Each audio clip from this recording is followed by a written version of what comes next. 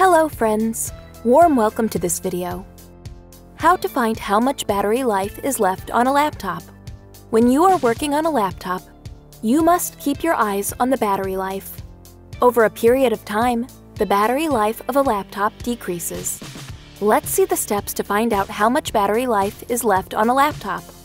Click on the battery icon at the bottom right in the Windows notification area. A pop-up will appear and show you the status of how much battery power has been consumed. Type PowerShell in the Windows search bar at the bottom left. Right-click on the Windows PowerShell app from the search result. Click on the Run as Administrator option. Type the following command in the PowerShell window: powercfg /battery-report /output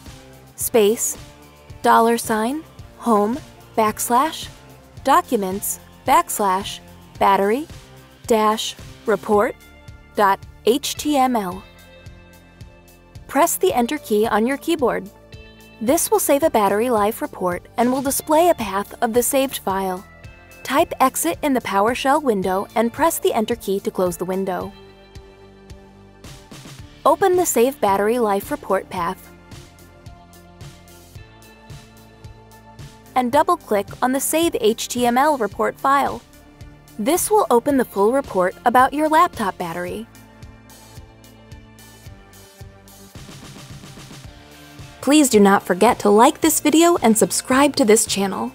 Thank you for watching this video.